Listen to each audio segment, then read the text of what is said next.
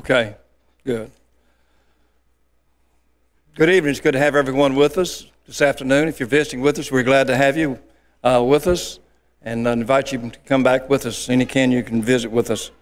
If you will, please fill out a visitor's card and hold on to it. There's some boxes in the back of the actually exit of the auditorium. If you'll put it in one of those boxes, we'll have a record of your attendance. We sure would appreciate it. Have a few announcements, and we'll get into the rest of our services. Yolanda Beard, a friend of Shannon Brown and World Bible School student, is having health issues. Angela Lopez is not only home, but she's here this morning, sitting up here. So we're good to see her. So let's keep her in our prayers. Also, former member Charlotte Hill will be having heart surgery in June. Okay, tonight is senior night. And so we'll be honoring three of our graduates, Madeline Edwards, Caitlin Glass, and Kylie Smith. And I'll tell you a little bit more about what's going on a little bit later on and after we have our closing song and closing prayer. We're collecting supplies for Mission Mississippi, and they need to be here by Wednesday night. There's a good bit of stuff out there and everything. I don't know whether that list has been completed yet, but if you said you were going to bring it, make sure that you have it there here before Wednesday night. The clothing giveaway and health fair is July the 16th at 8:30 a.m. We're needing donations for gently worn and clean clothes. If you're interested in helping, please see Shonda Freeman or sign up on the foyer's list. The school supply drive, we have several items that are on there, and they'll be in the bulletin, and so make note of that. If you're willing to participate in that, we'll be passing those list of those things that'll be needed. Group 4, card Group 4 is going to meet tonight in B1. That's Dustin Jeffords and Michael Griffith.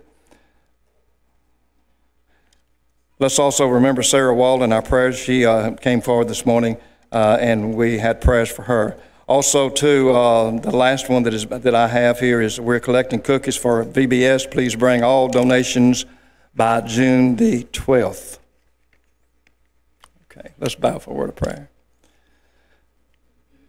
Our Father in heaven, we're so thankful for another opportunity that we've had to come before you and this afternoon, and we pray that you would be with us as we enter into this worship service. We pray that as we lift our songs, our singing up into songs, we pray that you'd be with us and help us to not only sing the songs and the words, but also pay attention to the message that's presented in the songs. And pray that you'd be with Gary as he comes forward in just a few minutes to deliver us a lesson and help him to remember the things that he studied, and so that we can gain much from and help our knowledge of your word. Father, we pray that you'd be with us as we enter into our service, and help us always to keep our minds focused on what we're here for, and help us always to look to you for the guidance and the strength that we need to keep in favor with you. Father, we ask that you be with us in our daily lives and help us always to do the right things and be a good example in wherever we are. Father, we pray that you can continue to be with those we've mentioned as being sick, and help them also to recover and to get a measure of health restored to them. Father, we just pray that you continue to be with us throughout this service. In Christ's name we pray. Amen.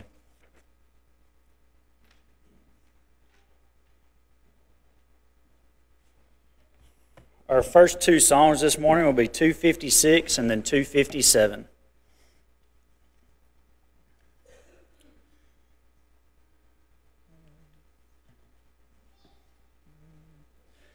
I'm not ashamed to own my Lord, nor to defend his cause. Maintain the honors of his word, the glory of his cross. Firm as his throne, his promise stands. He can well secure what I've committed to his hands till the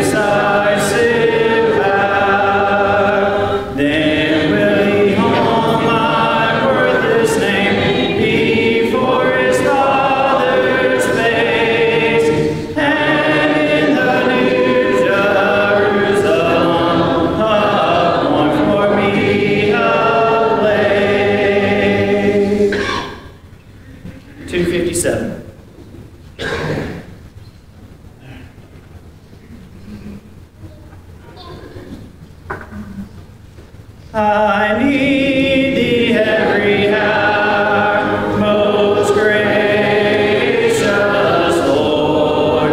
No tender voice like thine can peace afford. I need thee, oh, I need thee. Every hour I need thee. Oh, bless me now, my Savior. I come to thee. I need thee every hour. Stay thou nearby. Temptations lose their power when thou art nigh. I need thee, oh, I need thee. Every hour I need thee. Oh, bless me now, my Savior. I come to thee. I need thee every hour, most holy one.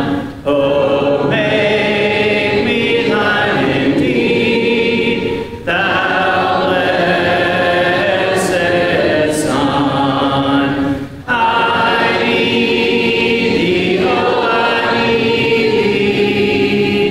Every hour I need thee. Oh, bless me now, my Savior. I come to thee. Let us pray. Our dear God, precious Heavenly Father, as we humbly come before Thee now, we come with an open mind and heart to tune to Thy Word, to take Thy Word and apply it to our lives, to live our life for Thee. We know all comes from Thee, dear God, for we're not lacking anything, for You gave us everything we have, including Thy Son. We ask You to be with us tonight, that we will worship You in spirit and in truth, that Thy Word will be proclaimed and the heart may be pricked, that we'll want to have a part of You. We know without You, dear God, we are nothing. We ask You to be with us as we further worship Thee tonight, that it will be done in a way that will bring glory and honor to Thee and will help each and every one of us to grow in Thy Word. Thank You again for Your Son and our Savior. In Christ's name, amen.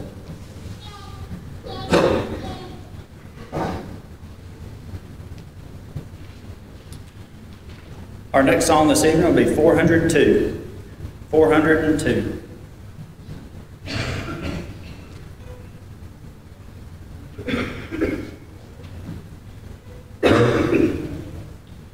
Oh, they tell me of a home far behind the skies. Oh, they tell me of a home far away. Oh, they tell me of a home where the storm clouds rise. Oh, they tell me of an unclouded day. Oh, the land of cloudless day. Oh, the land of an unclouded sky. Oh, they tell me of a home where no storm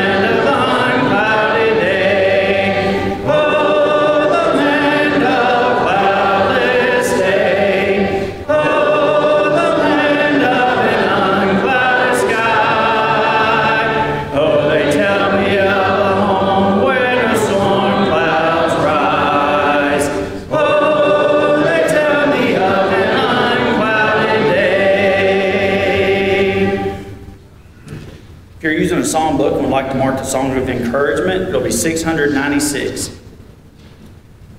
696 with a song after the lesson. And having done that, we'll sing 218. 218, if you could please stand.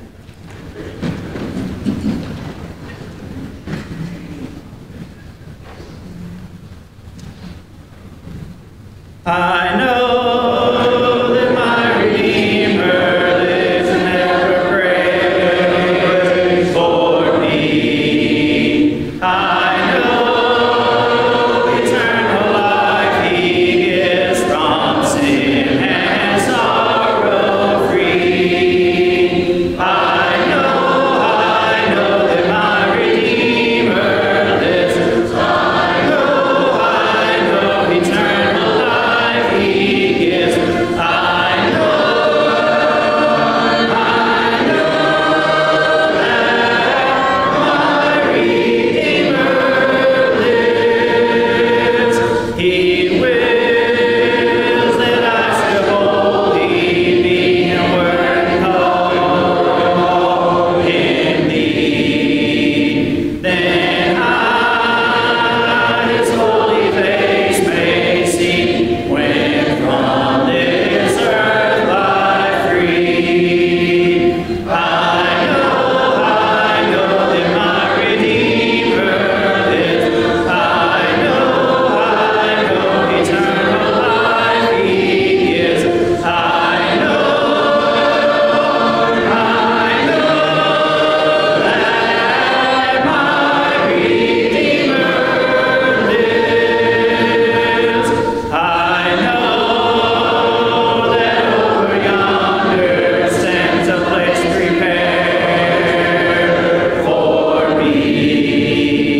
A home, a house not made with hands, most wonderful to see. I know that my Redeemer lives. I know eternal life He gives. I know that my Redeemer lives. Please be seated.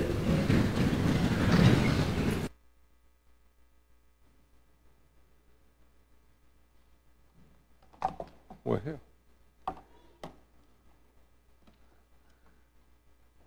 I think I'm messing myself up totally here.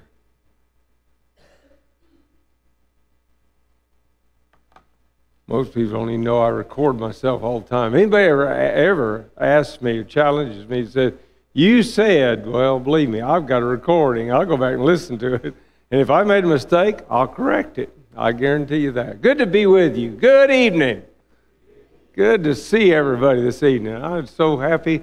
We got a lot of good folks here. Thankful that Angel is in the audience after some struggles. We're thankful that she's back and with us. She's got that big smile that helps the preacher. I'll tell you, as somebody in front that looks like at least they're enjoying themselves. That's what you're hoping for. And that we're all learning something. That there's also somebody else here that I want to mention. That's Sam Lawrence. I got to sit down with Andy and talk to Sam not a year ago, but it's been a while at any rate. And we talked about what he wanted to do with his life. And he made a commitment to make a huge change. He left his job at the time and he's gone to Southeast Institute of Biblical Studies. He's now gone through 2 terms there, if I remember correctly. I got to see him at the lectureship. He's thoroughly involved there, and being nosy like I am, I talked to some of the instructors and to the director and found out he's doing very well, and I'm thankful for that. He had an interesting opportunity this morning that I can't wait to hear the recording of. Because I haven't had that exact opportunity. I've had something similar one time, but I want to give a shout out to him. And it's always good to say hello to all of our visitors. Make an effort to say hello. They need to learn what we already know. This is a big family. Everybody loves everybody here. And yeah, we occasionally have problems with each other, but we get over it. We find a way. And that's the way it ought to be. Of course, this is the night that we honor graduates. We're talking about those that are honored as high school graduates, but we have other graduates in this audience, and those that we love that may not be in this audience, but still, they're graduating and have graduated recently. That's a big change in life. It gives an opportunity to make other changes along the way. And of course, if they're like I am, there was a huge change. You know, I went to school at Freed-Hardeman. I went from Arizona, Mesa, Arizona. And other than going back for a visit, I have never lived in Arizona again since that time. So see, graduation can make a pretty big difference in your life, just in that regard. There are other things that might bring about differences, changing job status. Maybe you change to a new job. Maybe you retire from your old one. That's a change too. Or a move. People make moves. That's a change. All these changes really open us up to the idea that change is possible. I don't know if you realize this. Maybe it's not true about you, but it's true about me. I think things are pretty good the way they are. I don't like my wife to move the furniture. I'll be honest with you. It's a little bit disconcerting to see how many times Derek moves the furniture in his office. It's just a constant thing with him. I think he was trained by his mother, you know, to do this, and I need to talk to both of them. They need help, but I don't like change that much. I'm not big in that, see. But you know, as we make changes, there are things we need to think about, and that's what we want to do again tonight. This morning, we began to look at inspired advice for life. And certainly this fits our graduates, but it fits all of us as we think about our lives. The first thing that we noted this morning was remember the instructions of your parents. Very important. They wanted the best for you. They may not always have done what was best, but they did what they thought was best in most cases. And we need to listen to them. We need to think about them. They may not even be among the living anymore. But like my mother, I can hear things that she said. My dad, some things that he said, they still resonate with me. It ought to be that way. That's a good thing. And then we noticed that we need to hold on to kindness and truthfulness. So I think the word's mercy in the New King James Version, but kindness is a good word for that. In fact, it's translated that way several times in the Old Testament.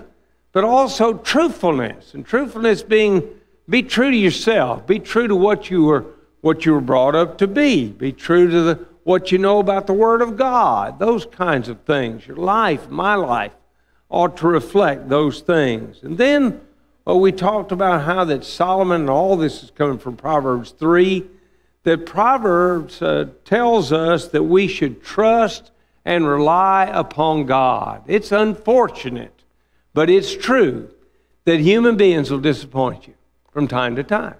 I'm not happy about that, but on occasion I have accidentally disappointed people. It's just the way it works with we human beings.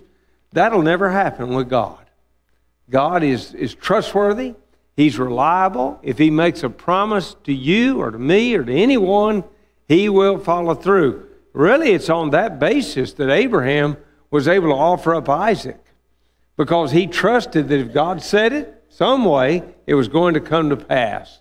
And boy, that's a powerful lesson to learn in our lives. And then this morning also, again from Proverbs 3, we looked at the idea of humble yourself before God. God is one that is worthy of us just putting our entirety under His control. Bow down before Him. He will not lead you astray. He'll not lead any one of us astray. We noted that, and the wise man said that as we observed in Proverbs 3. Now this evening, we want to go on to say, be a good steward of what God gives you. Look at what the wise man wrote to his son, Proverbs chapter 3, verses 9 and 10. Honor the Lord with your possessions and with the first fruits of all your increase. So your barns will be filled with plenty, and your vats will overflow with new wine. God owns everything. If you read the singer of Israel, he puts it this way: the cattle on 1,000 hills are mine. Talking about God. It all belongs to him. And so he deserves to be, he should always be number one. In days gone by, I did a whole lot of financial counseling. I don't know how I got into that. Of course, I love fooling with figures. Maybe that was a part of it. The elders found out I'd been trained by some pretty sharp fellas. And so we'd have members that occasionally had struggles with finances. I'd sit with them, talk with them. And we build a budget for them. Guess what's at the top of the budget? God. So you mean you don't eat first? No. No, put God first. If I put God first, everything else is going to work out. I've had people tell me, well, we don't have the money to give. And I say, you don't have the money not to give. That's the reality of it. If we give to God, we will be blessed. Look at Proverbs chapter 11, verses 24 and 25, because it points out what we're trying to say here. There's one who scatters and yet increases the more. Now, we may not instantly identify what he's talking about there. Scatters? What is he talking about? Well, let's imagine a fellow that's just got just enough seed for this year's crop. That's all he's got. So he might think in his human way of thinking, he might say, well, you know, this crop might not go well. Maybe I ought to hold a little bit back. Maybe I ought to put some in storage, you know, because we can always use it next year. That's not what the wise man says. He says there's one that scatters and yet increases the more. And the scattering here is their way of sowing seed. They didn't have these big planters. I don't know how many rows planters cover now. I've seen some that took up the whole highway when it was a 2-lane highway. They're huge. And they lay down a lot of seed at a time. They didn't have that. What'd they have? They took a bag. They hung it over their neck. They'd reach into the bag and grab a handful of seed, and then they'd pull it out and they would scatter it. Some of you may have at home one of those things that you put your seed in and you walk along and turn the crank and it whirls around and the seed goes everywhere. Well, that's kind of the idea here. There's one that scatters and yet increases the more. Here, laying all that seed out, you're going to get more back. That's what God says. Keep listening, because he goes forward from there. And there's one who withholds more than is right, but it leads to poverty. If you hang on to what you have, thinking, I'm going to get rich, I'm going to save it up, God says, it's going to lead to poverty. You're going to be impoverished. Spiritually, if nothing else, you're going to be impoverished. Then he goes on. The generous soul will be made rich, and he who waters will also be watered himself. Got to be careful to give to other people what you have available to give. Why? Because God will always make sure you get back in return more than you gave in the first place. In the book of Malachi, we find God issuing, well, really the only challenge that I know of God ever making in Scripture, where he literally dared man, so to speak, just try me, test me. Here's God actually asking human beings, test me. Now, what's he talking about? Well, let's look at it together. Malachi chapter 3, begin at verse 8. Now, this is written, by the way, in the form of an exchange. God says something, and he imagines the way man would answer. And if you don't think God can figure it out, I think you need to rethink it. God knows how we think. And so here it comes. Listen to what he says. Will a man rob God? Yet you have robbed me. But you say, in what way have we robbed you? In tithes and offerings. You are cursed with a curse, for you have robbed me, even this whole nation. Bring all the tithes into the storehouse, that there may be food in my house. And try me now in this, says the Lord of hosts, if I will not open for you the windows of heaven and pour out for you such blessing that there will not be room enough to receive it. Look at that word, try me. Just try me. That's kind of the way we'd say it. Or, if you want to put it a different way, test me. Test me and see if I won't bring a blessing in your life so big that you cannot even imagine or have room to put it up, to receive it.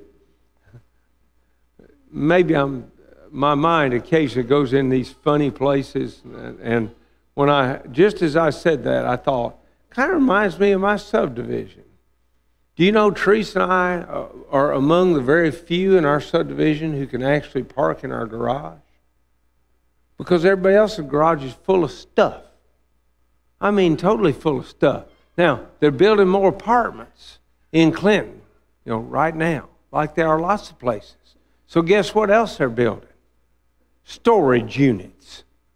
Because we got more junk than you can put in one little place. We gather, we accumulate these things. Well, God doesn't want us accumulating material things. Here's what He does want us to do. You test me. You give as I have directed you to give, and when you do, I'll make it to where you hadn't got room to hold it all. In the book of 2 Corinthians, the Apostle Paul basically goes down the same road. If you think about it, here's what he says, chapter 9, beginning verse 6. But this I say, he who sows sparingly will also reap sparingly, and he who sows bountifully will also reap bountifully. Let each one give as he purposes in his heart, not grudgingly or of necessity, for God loves a cheerful giver.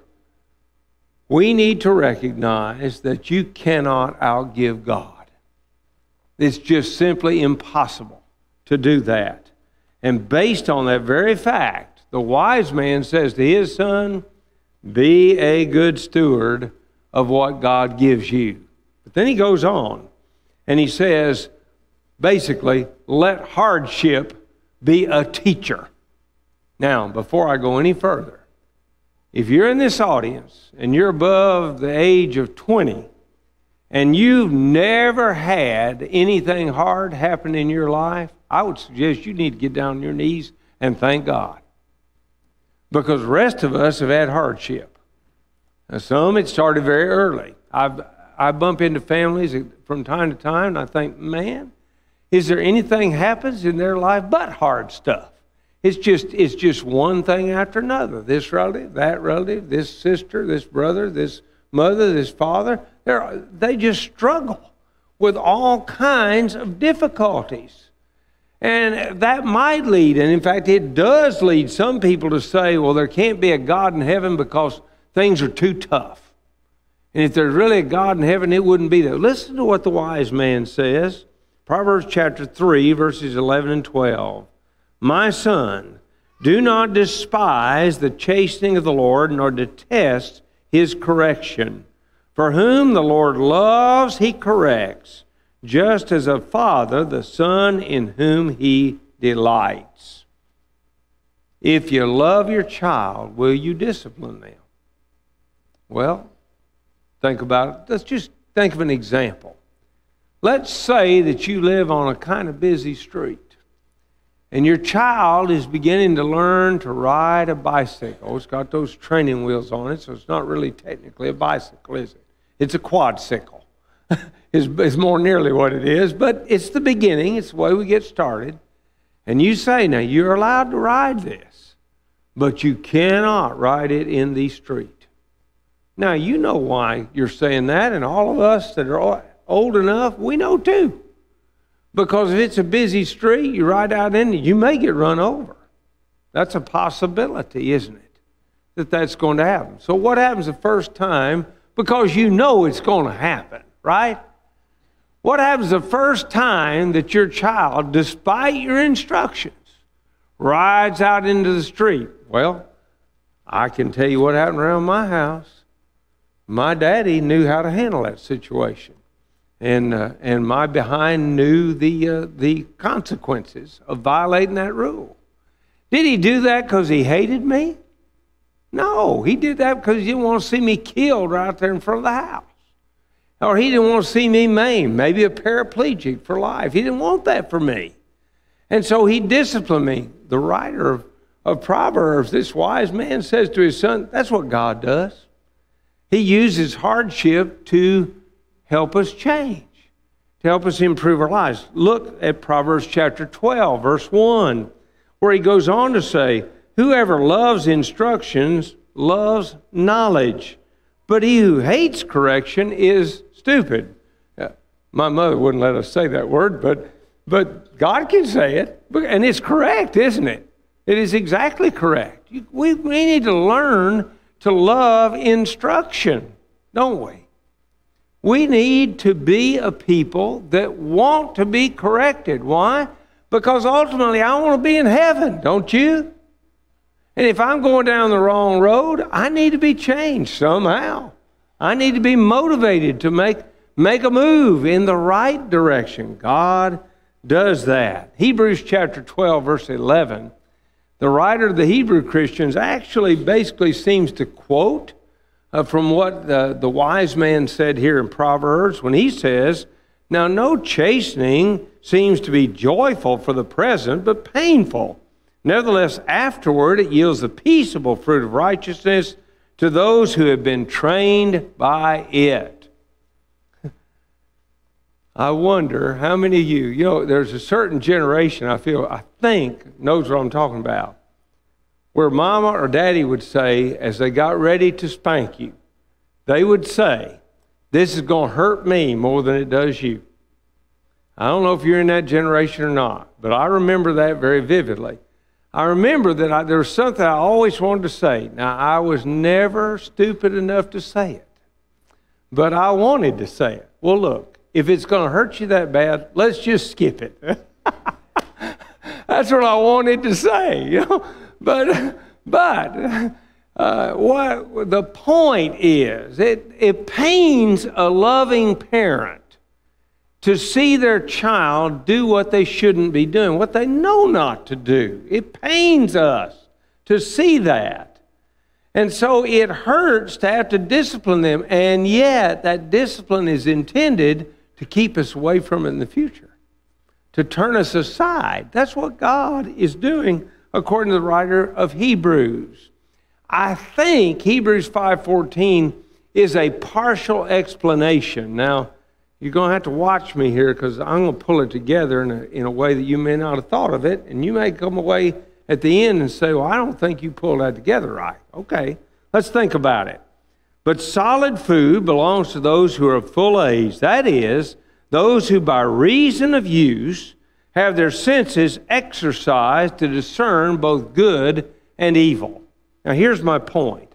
I believe that discipline is intended to exercise us, to get us in the habit of doing what's right, to keep us away from what is wrong. How are you going to grow up? The best way to grow up is get rid of the bad habits, keep the good ones. That's the best way. And so I believe that hardship can be a way to cause all of us to end up being better in the eyes of God. Now that's going to require us to think about things in a different way, isn't it? When trouble comes in life, I'm going to have to look at myself and say, what good could come out of this? What lesson might we learn? I have a dear friend in Valdosta, Georgia. He's now, I think, about 82 years old. And he and I talked often. He'd talk about how his children were still learning and still growing, and that he thought that the troubles his children had were God's way of teaching him, helping him to grow. a little bit. And so every now and then he'd say to me, he'd say, Gary, I'm going to be so glad when I learn my lessons so that my children's lives can be better. That was his answer to the thing. All right. We need to live a life of discipline, under God's discipline, looking for the good that can come out of it. Grow up, be what he wants us to be, so that that discipline will result, hopefully, in a heavenly home. Because that's what we really long for. And then the wise man, writing to his son, says, search for wisdom. And I like that word search. It is literally in the New Testament a pretty active word. When you think about Matthew chapter 7, verses 7 and following, you have ask, seek, knock. Guess what? Every one of those words is active. Every one of them. Every one of them is an ongoing process. You don't quit asking, you keep on asking. You don't quit knocking, you keep on knocking. You don't quit seeking, you keep on seeking. That's the idea. Well, the wise man basically goes down that exact road. Listen to him as he begins to talk about this in verses 13 through 18. Happy is the man who finds wisdom, and the man who gains understanding. For her proceeds are better than the profits of silver, and her gain than fine gold. She is more precious than rubies, and all the things you may desire cannot compare with her. Length of days is in her right hand, and in her left hand riches and honor. Her ways are ways of pleasantness, and all her paths are peace. She is a tree of life to those who take hold of her, and happy are all who retain her. You know, I believe that Solomon wrote the bulk of the Proverbs. I think there's ample evidence in Scripture to suggest that he wrote most of the Proverbs. Now, I want to think with you about when Solomon first became king. You remember God came to him? Y'all recall that? And what did God say? He said, what do you want? And what did Solomon ask for? Wisdom. Now reread this passage, because he says long life, comes out of wisdom. What else? Riches and honor come out of wisdom. Now think about Solomon's life. Did he get all that? He did, didn't he? So he may be, at this point, writing from personal experience. This is what comes out of the search for wisdom. In Proverbs chapter 8, verse 11, he again says, for wisdom is better than rubies, and all the things one may desire cannot be compared with her. There's nothing better than wisdom. You have a big bank account, and if you're a fool, it's not going to help you. That's what he basically is saying. Now, the singer of Israel picks up that same idea as he portrays, wisdom and the search for it and where it's to be found. Psalm 111, verse 10, for instance. The fear of the Lord is the beginning of wisdom. A good understanding have all those who do his commandments, and his praise endures forever. The Israelites, the Jewish people, in their poetry often used what's called parallelism. And all that is they'll say something, and then they'll come back and say the same thing with different words. We have to do that sometimes, don't we, to communicate. Sometimes I say something, and somebody will say, what? And then I'll change the word so they can think about it and say, oh, I get what you're saying now, because I used a word they're more comfortable with, more familiar with. Well, the Jews in their poetry use that very thing. So go back and look at this again. The fear of the Lord is the beginning of wisdom. A good understanding have all those who do his commandments. What is the fear of the Lord? Doing his commandments. That's what he just told you. That's what the fear of the Lord is. Do the will of God And you'll demonstrate the fear of the Lord, and that is going to demonstrate good understanding. We could put a different word there, couldn't we? Wisdom. Wisdom. Now look at Psalm 119. You remember this psalm, longest chapter in the whole Bible, 176 verses. That is 8 verses for every letter in the Hebrew alphabet. They only had 22, not like us, 26, but 22. And so he goes along. What's he doing? In this great song, he is singing praise to the Word of God. For every letter of the Hebrew alphabet, he sings 8 verses of praise to the Word of God. In the midst of that, what does he say? Look at, for example, verse 98. Psalm 119 and verse 98. And let's see what he has to say there. You, through your commandments, make me wiser than my enemies, for they are ever with me. Now, I wonder if anybody here could say that our enemies just disappear one day. I do remember a story that was told about a preacher one time got in front of a congregation, kind of a large congregation, and he said, okay, I want everybody to stand up. And they all stood up. He said, okay, now everybody sit down if you still got a living enemy. Everybody sat down except one old man. And the preacher, his whole illustration ruined because one old man still standing up. He said, you don't have any enemies? And the old man said, no, sir. I don't have a single one. And he said, well, given that that's the road I'm going down on in this lesson today, I'd like you to explain that to me. How did you end up with no enemies? I outlived all of them. Do you have enemies? Uh-huh. You want to be wiser than them? Well, I think most of us would say, yeah, that would kind of be nice, to be wiser than my enemies. How's that going to happen? It's going to happen by looking to the Word of God. That's how it's going to happen, because God's wise.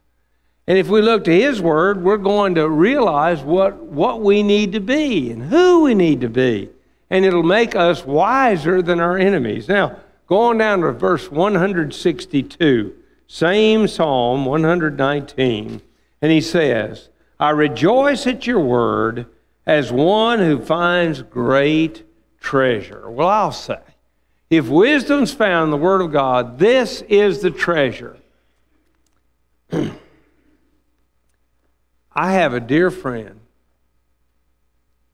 that in his young years, I came to realize the guy he could read at a pace that was unbelievable.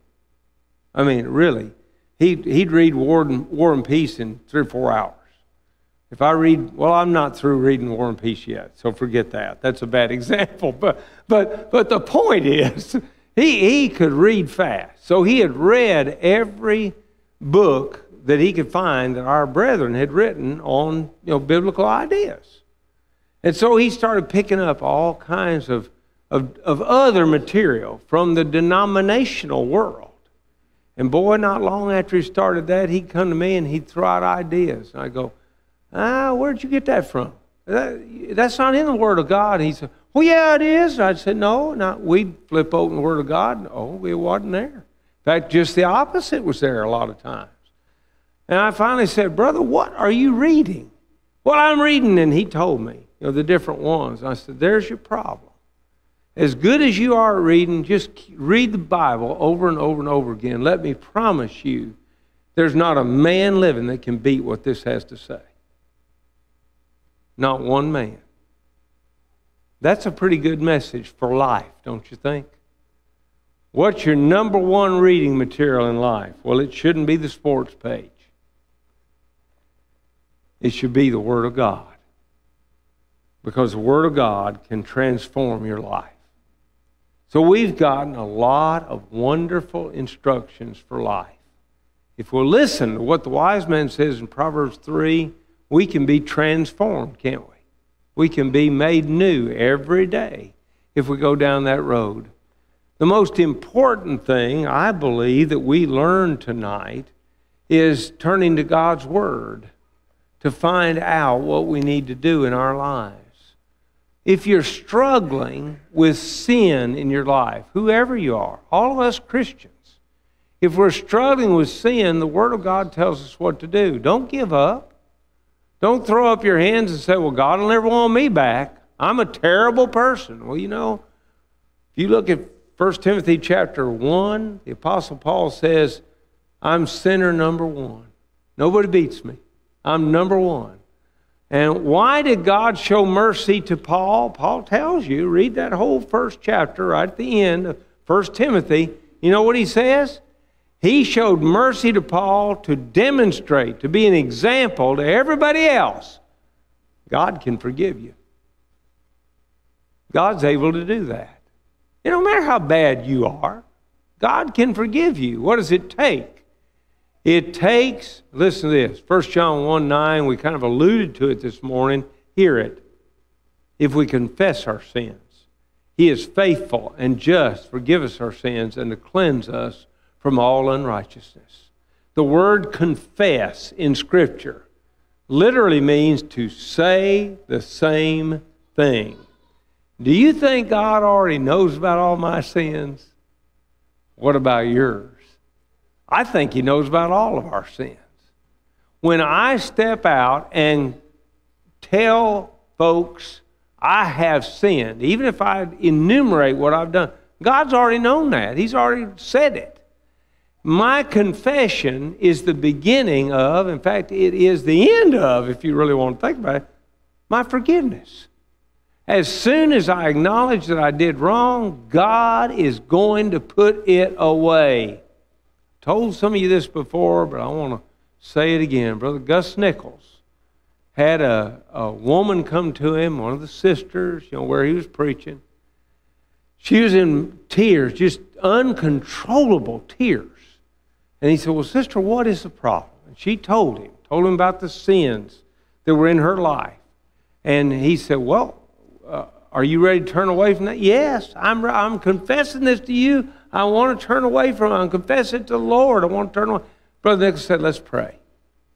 And he prayed. And he specified what she'd specified.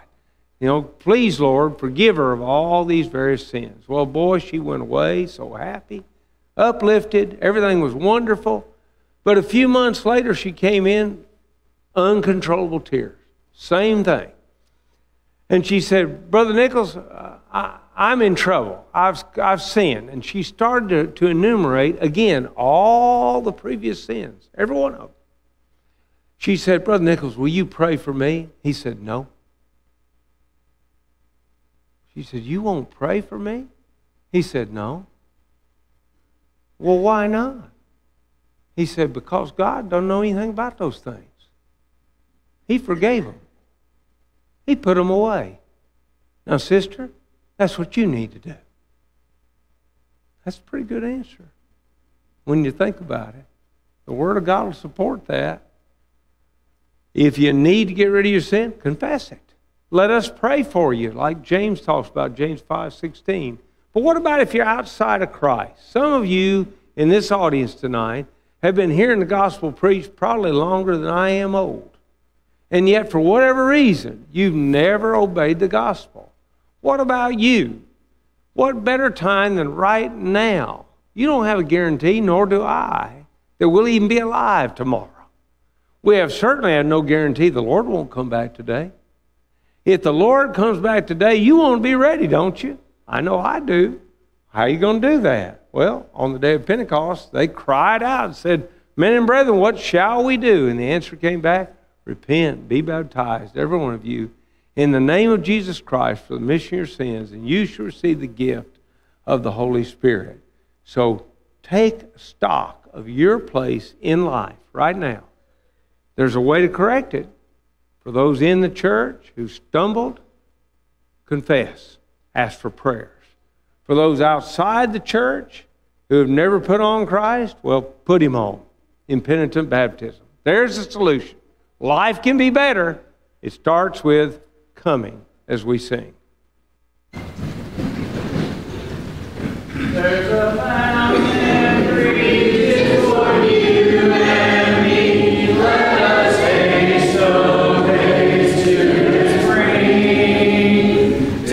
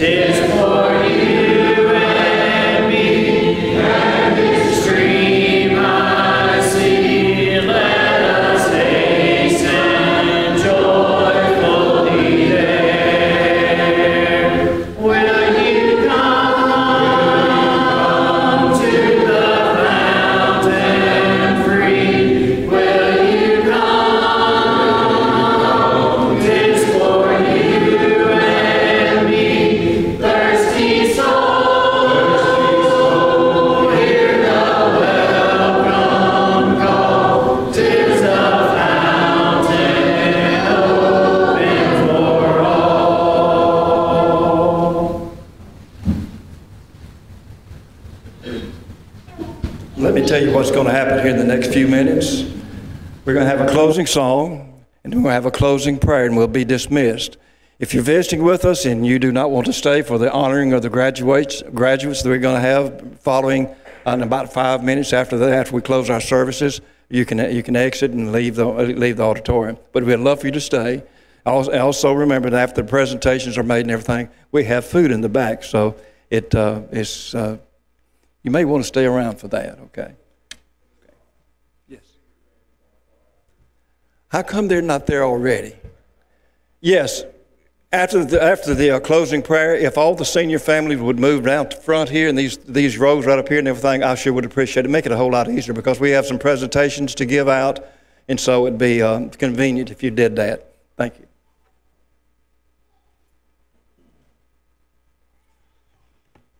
Our closing song will be 517.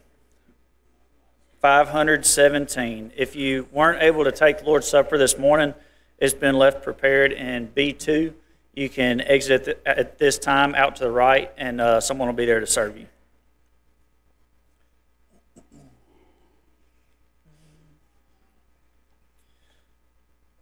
The church is one foundation, is Jesus Christ her Lord. She is his new creation by water and the word. From heaven he came and sought her to be his holy bride. With his own blood he bought her, and for her life he died. Though with a scornful wonder we see her sore oppressed, her doctrine rent asunder by names and creeds distress. Yet saints their watch are keeping, they cry, how long, and soon the night of weeping shall be the morn of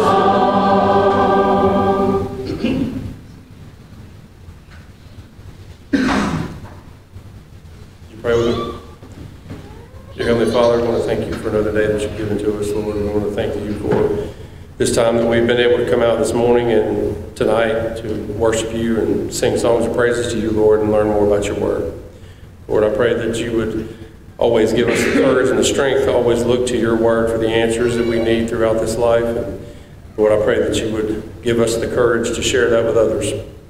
Lord, thank you again for loving us. Thank you for everything you do for us, Lord. And thank you most of all for sending Jesus to die on the cross for us so that we may have hope of eternal life with you in heaven one day.